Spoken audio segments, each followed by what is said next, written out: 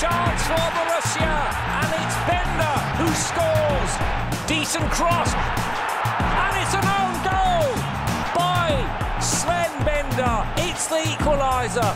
On Matchday 18, Borussia Dortmund's Sven Bender did the improbable and scored twice in a game, once in the opposition's net and once in his own. A day of pleasure and pain. He's not alone in doing this, so here are 10 other top players to have scored at both ends in one game. Number 10 is a current world star, Arturo Vidal. All a bit of a scramble for his OG against Hamburg for Bayer Leverkusen, but the replay shows the current Juventus man got his knee to the corner and sent it goal-bound. Thankfully, he went up the other end in the same game to save a little face. Another corner, and another scramble. This time, it went in at the right end, and Leverkusen went on to win 4-2.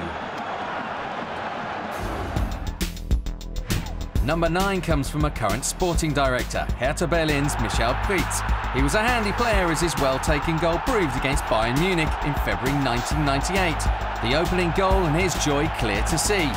And why not? Straight through the legs of Oliver Kahn. No wonder he was happy, but his smile was wiped straight off of his face when his striker's instinct got the better of him. Some people just can't help themselves when presented with a goal-scoring opportunity. But thankfully, Hertha did go on to win. The next on the list currently plies his trade with Kaiserslautern, but it was for Hannover 96 that Mahamadou Idrissou did the goal-scoring double. In October 2002, he must have been over the moon to have scored his first ever Bundesliga goal against Energie Cottbus. What an achievement! But he went from hero to zero and looped in an own goal to make it 2-1 to the visitors. Hands on his head, a lesson learned about sending forwards to do a defender's job.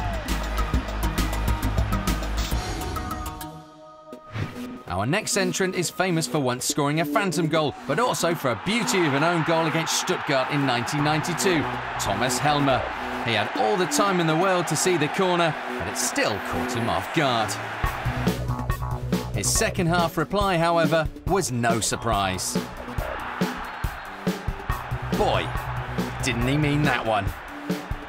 But still, Dortmund went on to lose.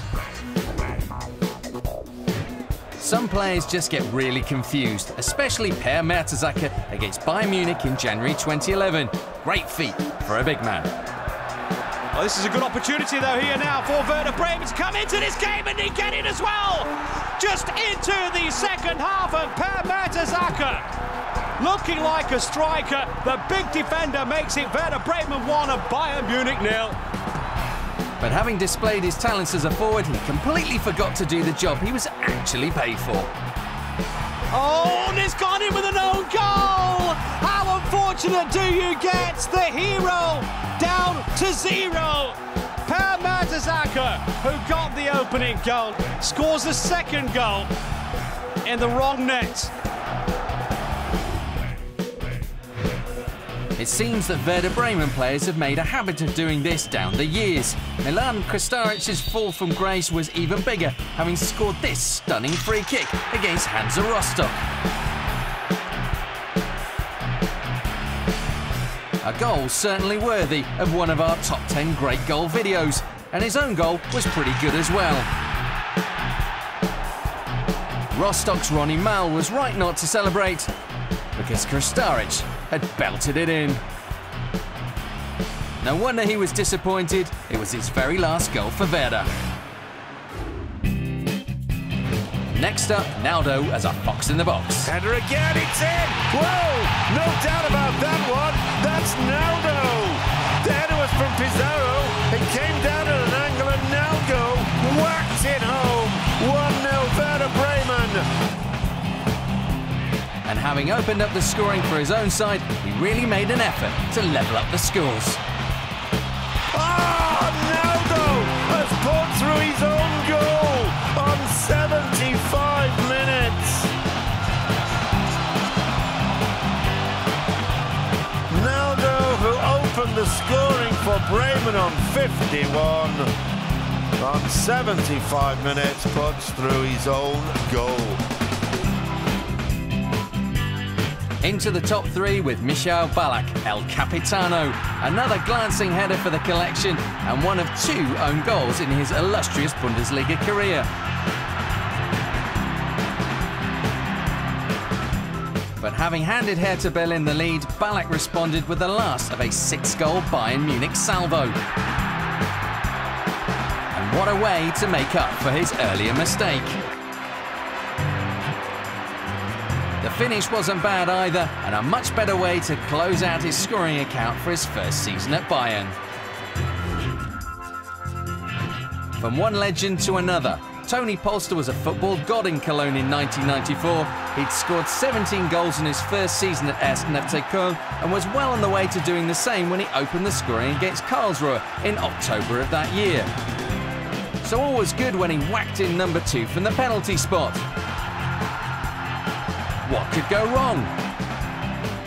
His third of the afternoon went, yes, you guessed it, into his own net.